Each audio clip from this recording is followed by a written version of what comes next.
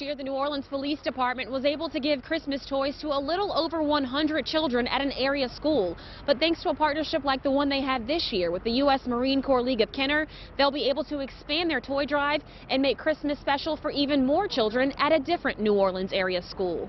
This is video from the NOPD 1st District's toy giveaway last year with the pre-K and kindergarten students at John Diaper Elementary at Phyllis Wheatley. As you can see, there was lots of smiles as each child picked out a special Christmas toy and then chatted and sang Christmas songs with officers. This year, the 2nd District is hoping to bring similar joy to pre-K, kindergarten, 1st and 2nd graders at Lafayette Charter School Uptown.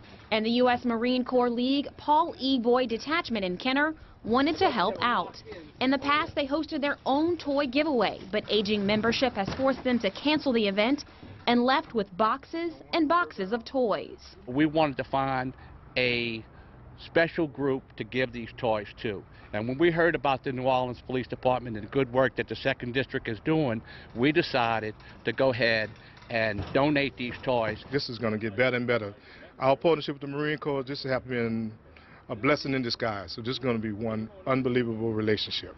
NOPD 2nd District officers will be accepting toy donations from the public from now through December 16th. Reporting in Kenner, Kelsey Davis, WDSU News.